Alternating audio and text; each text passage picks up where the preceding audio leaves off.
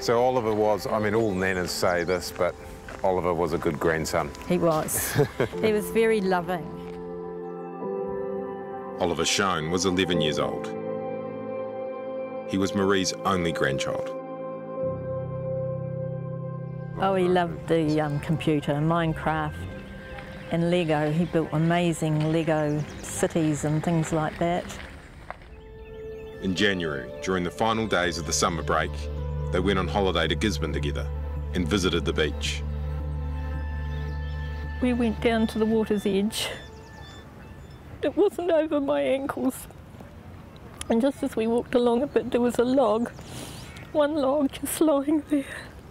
There was no water around it. Although the waves were coming in and back again, but he just jumped on it and stood there for a bit, and then he laughed and jumped off. And then he got on it again. And that was it. I don't know what happened because I can't see it. I just remember all these people rushing past me and grabbing him. As I carried him up the beach. And I just see him lying there on the sand.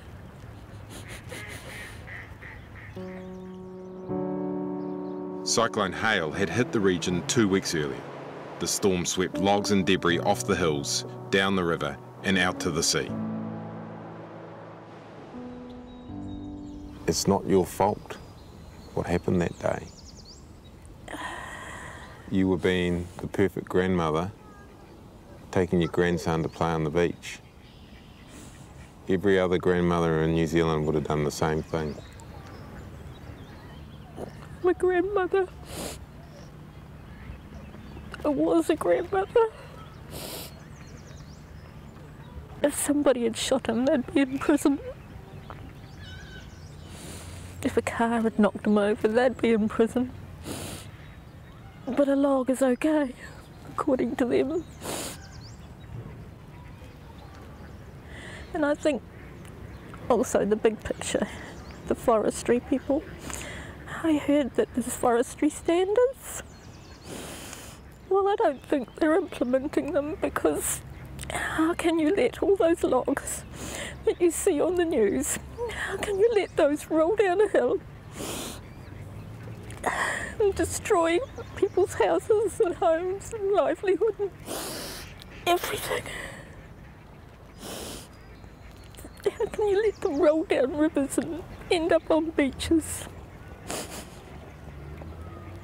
Somebody needs to be responsible for that. If I'm going over the hill, I can't even follow a forestry truck at the moment. I have to pull over so I can't see those logs.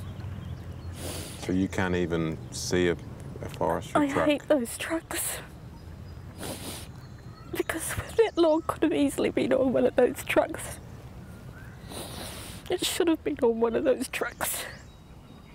Do you feel different when you see pine trees growing? I don't like pine trees. You don't like pine trees now? No. No more Christmas trees. Have you heard from anybody in the forestry industry, any company, anybody about what happened to Oliver? No, nothing. Nothing? Nothing, no. Do you feel, Marie, that you and your family have been ignored since Oliver was killed by the log? Yes. I think they're just hoping we'll just sit still and do nothing. But when I heard about that little girl, I thought I couldn't live with myself if I didn't do something to stop it happening again. I don't know how they sleep at night, those people.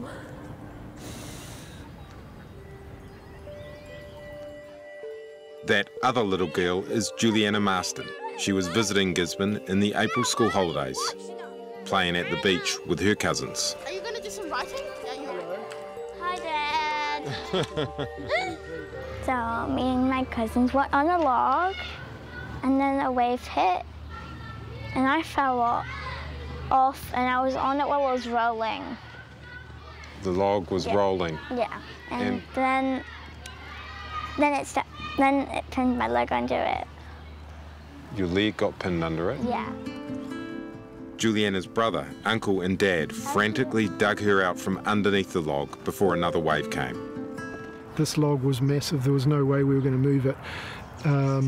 Bottom half, particularly her right leg, was in a really unusual position, and we were a bit frightened about what we were going to find when we dug her out. Clint rushed his daughter to hospital. Her pelvis was fractured. Well, we're very lucky we've got Juliana sitting here with us with an injury she's recovering from well. It could have gone a lot differently. What do you want everybody to know? I just want justice for Oliver. He didn't die for nothing. You know, he was only 11. He had his whole life ahead of him. I want them to sort out their slash.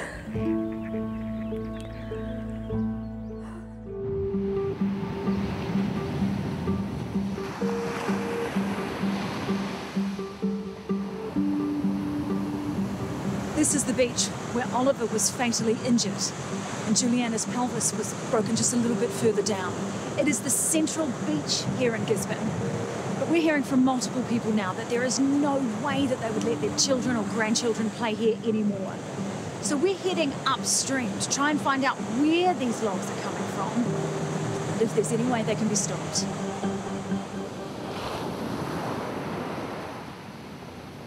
So your job, Murray, is that you come down here for the council and try and figure out where all of this wood on the beach has come from, right? That's correct. It's pretty obvious that this is a pine log, and then we try to track it upstream. Murray Cave is the principal scientist at the Gisborne District Council.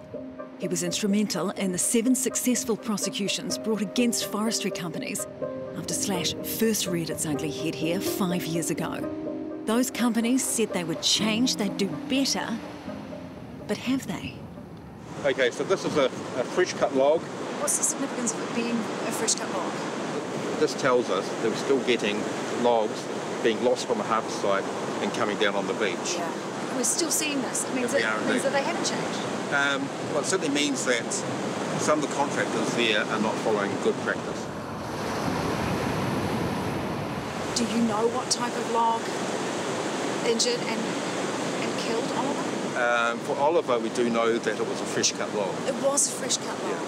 Yeah. I'd been down photographing logs on the beach, assessing them that morning before the fatality, and then went back. There's a log like this. So this kind of size? Yeah. Well, it was longer, and it didn't have quite the diameter to it that this one did. But it just, I mean, it doesn't seem that big. There's a lot more danger in them than you think, just by looking at them. Yeah. Yeah, and for a kid, they're just thinking of it as being a toy almost, something to play with on the beach. Yeah. You've done all that work on all those prosecutions to try and stop this from happening, and then that tragedy unfolds. Yeah, it shouldn't be happening. It shouldn't be happening. Right. You're right. Just take a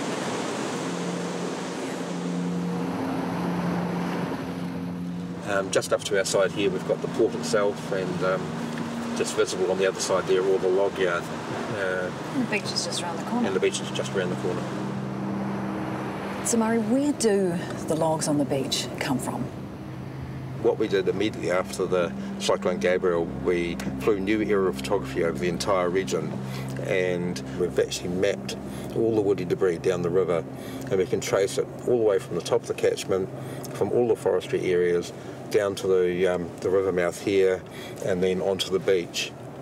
So you've studied this for a long time, and you know that the logs are from the Waimata catchment. That's correct.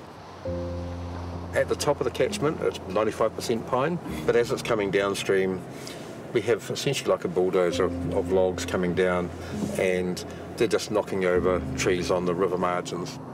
All that material making its way down the river has a huge impact on the community. Just upstream from the Waimata River mouth, it's forcing Florrie Brooking's champion Wakaama Club off the water. Well, it's a huge issue, and it's been an ongoing issue, and it really hinders our ability to train on our river.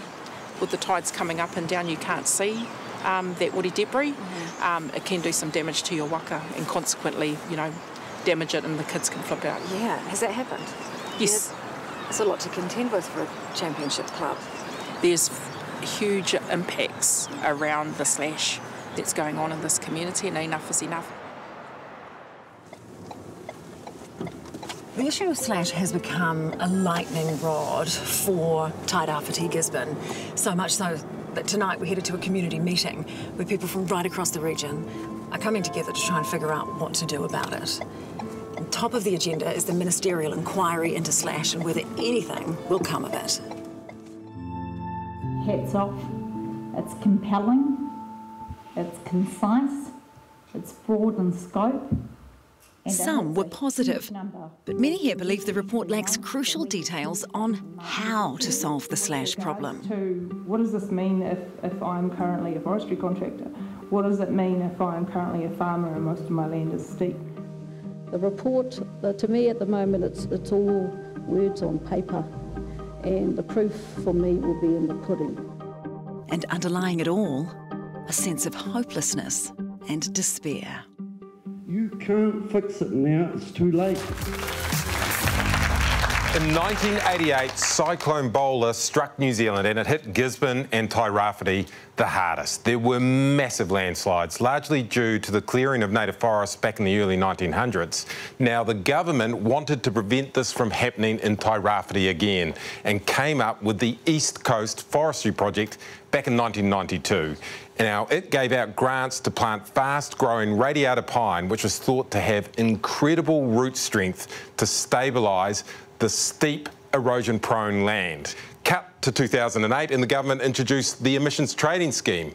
Pine trees make carbon credits, which can be sold to offset carbon emissions. Basically, you get paid to plant pines. So, it was a double whammy. Two big government schemes incentivising the planting of pine trees. And plant pine trees they did everywhere.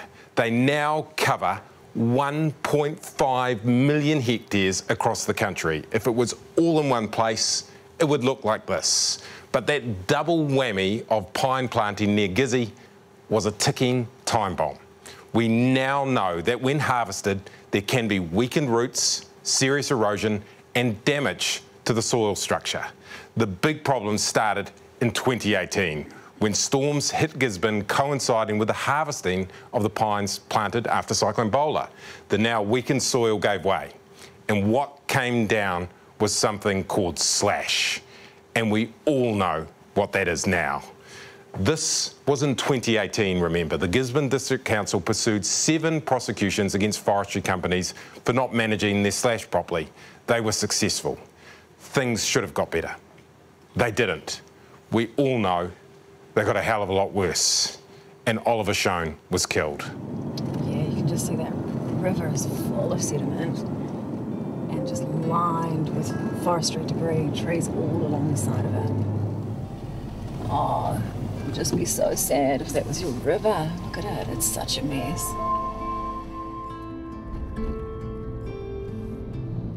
And so how many years have you been farming here for? We came here from Toriga Bay in 1956.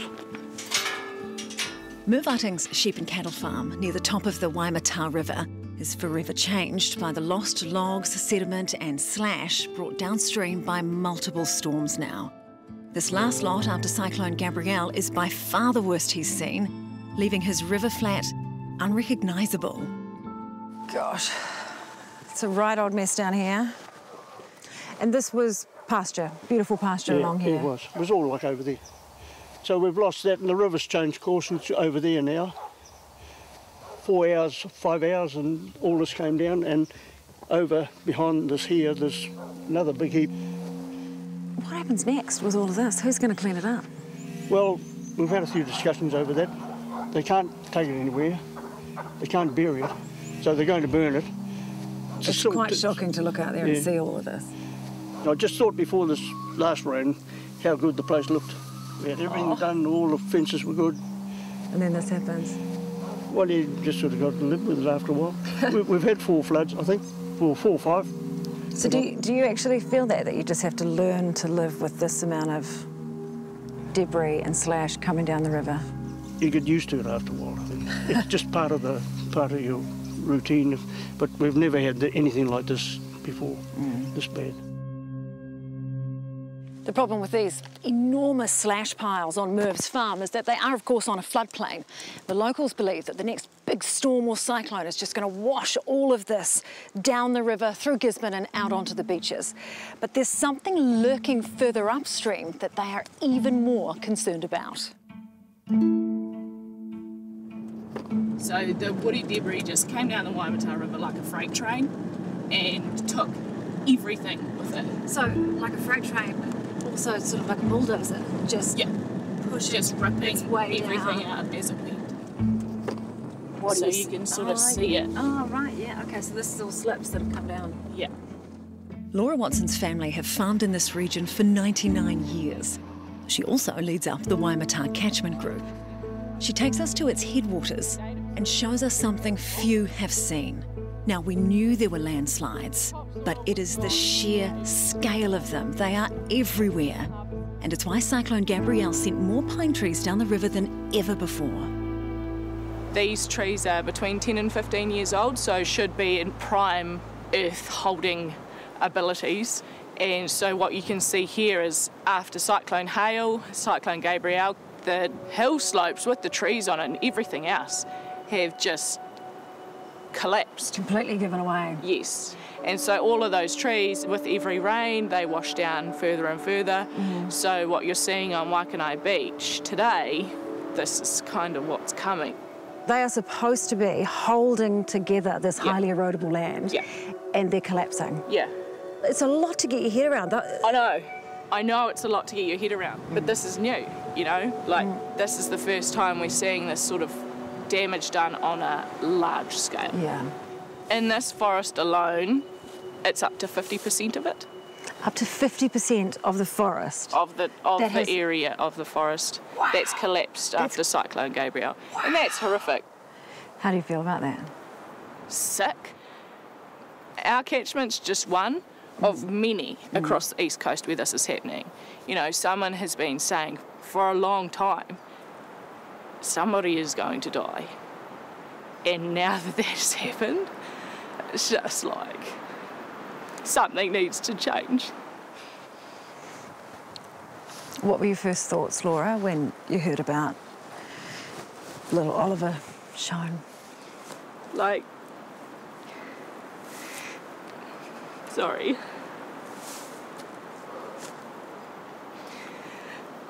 Sorry. It's okay, just take a minute. The damage to our land is, you know, it's pales in comparison to that. And just to know that potentially that could have been prevented through proper forest management, and just it should never have happened to a child playing on a beach. I'm at Tolaga Bay Beach, up the coast from where Oliver Shone was killed, and as you can see, there's a clean-up going on. I'm here to meet with the forestry industry to see if there's any kind of justice for Oliver and his family. Clean-up like what we're seeing now, which is great. Oliver Shone's grandmother wants to see something like this to make Waikanae Beach safe. I agree with her, and that's something that I'll be advocating for. Philip Hope is from the Eastland Wood Council. It represents several forestry companies in the Gisborne area. As well as telling him what Marie wants, I show him. How can you let all those logs that you see on the news, how can you let those roll down a hill? Yeah, very confronting, and yeah, I think everyone in the forestry industry was devastated when they heard the news.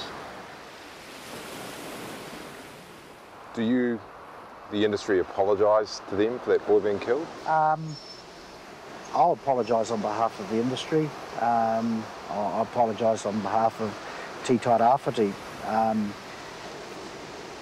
You know, it was an accident waiting to happen. She says she feels ignored, that her grandson was killed and no one has been in contact with him. I think from our perspective, I think the feeling was that they wanted their privacy. We respect people's privacy. If she would be willing to meet with someone from the industry, I would be happy to meet and just talk through exactly what she would like the industry to do for her or for the family. And what about the log that killed Oliver? Would there be any way of figuring out what company that log came from? The only way that anyone could tell is, first of all, it would have to be the product of production forestry, which we don't know at this stage. Number two, it would have had to have been processed, and number three, it would have had a mark to indicate that it came from a woodlot. I don't have that information. Remember, the council scientist does have that information. He's quite sure it is a processed log from a forestry company. And how many companies are on the Waimata River? In recent years, there's been no less than 8 forestry companies harvesting up there. 3 of those are members of the Eastland Wood Council. Can we really ever stop logs coming down? I think there can be a reduction. I don't think that you'll ever eliminate all wood debris that makes its way into waterways, but I think that there can be a significant reduction. Back down the coast in Gisborne, I meet the Mayor. It's absolutely heartbreaking. My heart goes out to Oliver's whānau. Things do need to change. The council has spent $350,000 of ratepayer money already this year clearing the beaches, only for more logs to wash down when it rains. It is absolutely frustrating because we would like to have our beaches the way we love them. And are you worried that it's too broke to fix? Those are the type of things that keeps me awake at night, Paddy.